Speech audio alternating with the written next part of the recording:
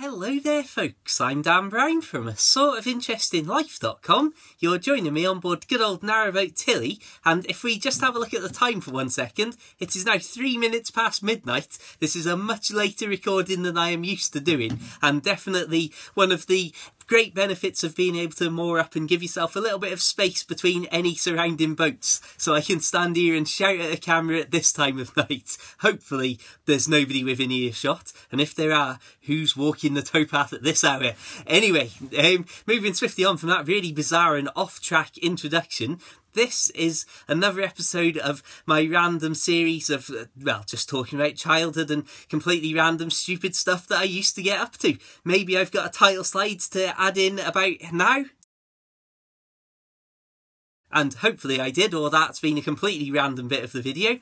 Anyway, some of you may have tuned in recently to my video where I talked about when I'd be at my nan and granddad's house over the summer school holidays and pretend to be a cat in the garden, and there'd be people walking past, stopping and trying to find this cat, and then coming in and knocking on the door and all sorts of fun and games. I'll put a link in the description to that video if you're interested. Today we're going to talk about another classic childhood moment, and that was my great granddad's black eyes. Now, it's nowhere near as bad as that title suggests, but as you can imagine, being a random kid with all the time in the world on his hands over the summer holidays and all sorts of random, well, not gadgets, because we didn't have fancy things like that back then. We had actual physical things that weren't all apps.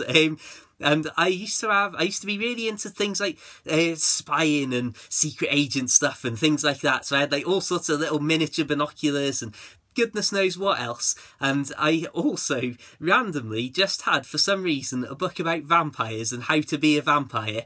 And again, that's nowhere near as dramatic or weird as it sounds, as basically it was a book that told you some ridiculous stories and then supplied you with some face paint, one of which was white to make your pale white, like deathly vampire face.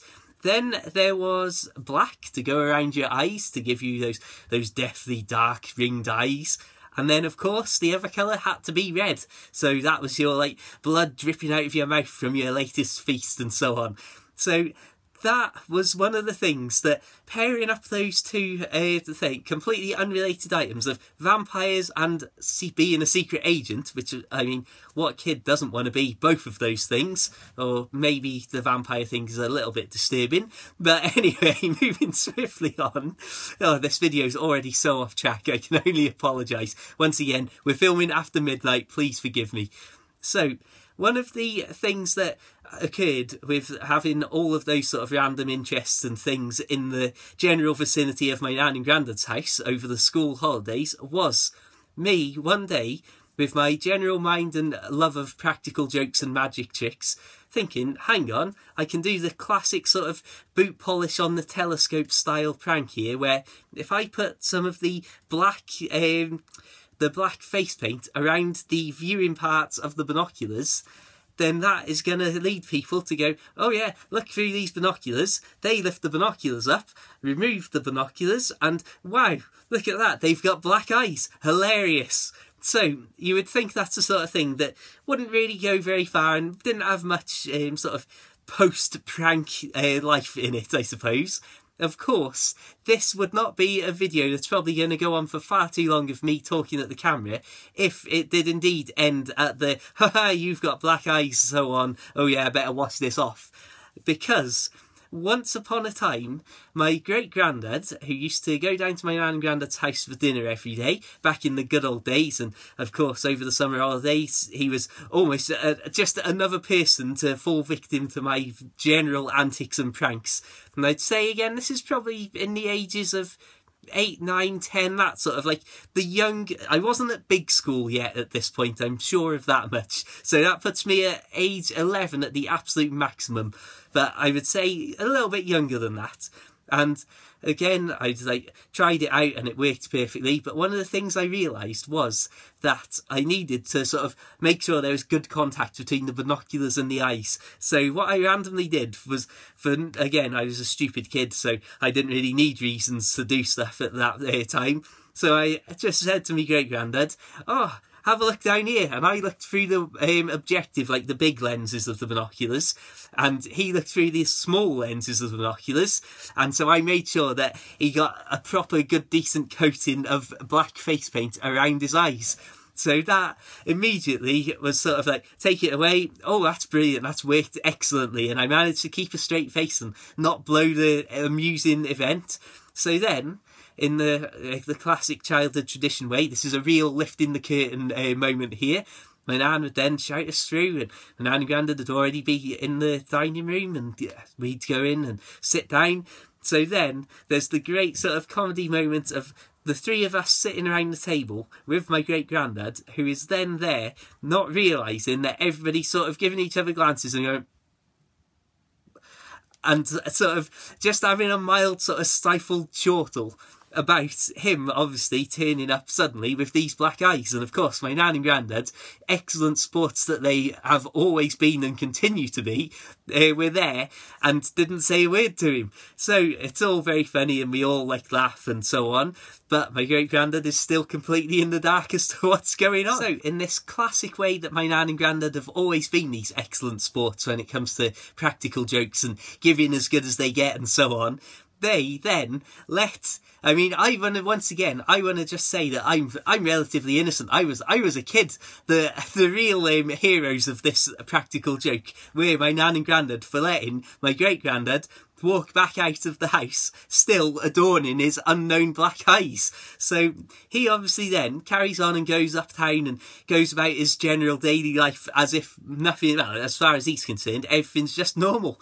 But then, of course, as he's going around town and he goes to places and bumps into people that he sees, bumps into people that he knows rather, they sort of, a couple of them say random things like, oh, have you had a fall? And he's like, no. And so obviously they leave it. And he's obviously answering these questions about, oh, has something happened? Not knowing what they're talking about. And when he acts like that in response to their sort of concerned questions, they obviously think, oh, we better leave it for general politeness sake. So he carries on and does a good lap around town until when he was on his way back home, some random chap that he knew finally sort of asked him the question and said, oh, hang on a minute, and then reached up and literally touches me great-granddad's eyes and then realises that he's got this classic, he's fallen afoul of the classic boot polish on the telescope trick, something straight out of the Beano comic, and that's when he sort of realises, and I can only imagine what his reaction must have been after walking around Oswestry for hours on end with, well, literally black eyes that he didn't realise he had. In the way that these things then sort of get given an extra bit of life, the story doesn't end at the actual discovery of the practical joke itself. Because there had obviously already been people who'd been about town and seen him and spoken to him, they then went on to, obviously in the way that gossip and general talk happens, tell other people that they'd seen him with black eyes and so on. So for weeks after, he would be walking around town and bumping into random people who he hadn't seen for a while, and they'd be asking him, oh, are you okay? Oh, I've heard this happened or that happened. And of course, he then had to explain to people, oh no, I'm fine. I just had face paint on, which I can't imagine would have amused him that much as time went on. But again, I was only an 8-year-old child or so at the time, so please, I'm holding my hands up and saying I was just a stupid kid. Don't blame me too much. As I say, I know my nan and Grandad will be watching this video, so hello there, N and G. But also, I would say they were the responsible adults. Please, I was only a child. So as I quickly try and pass the blame off myself to anybody else who happened to be in the house, as that sort of thing, as the story of my great-granddad and his black eyes carried on and so on, he then, even as the sort of the height of how this had spread, started to have actual phone calls to his house from random people saying, oh, are you okay? I've heard. And then he would again have to explain the story of, yeah, no, I'm fine. Thanks very much for your concern and so on. But yeah, that Dan Brown, don't trust him. If he ever gives you anything to look at, do not trust him at all.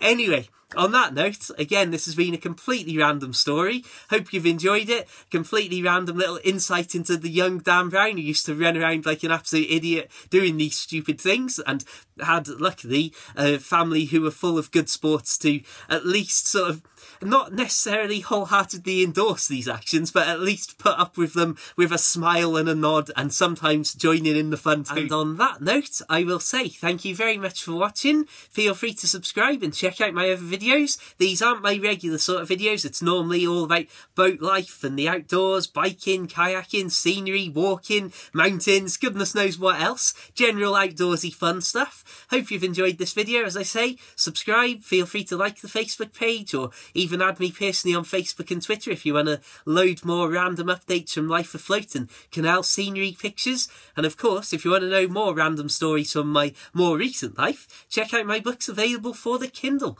Feel free to search Amazon for The Narrowboat Lad, or find the links to everything just mentioned in the description below. Until the next time, keep it story worthy, keep it face paint worthy, keep it boat worthy, and farewell.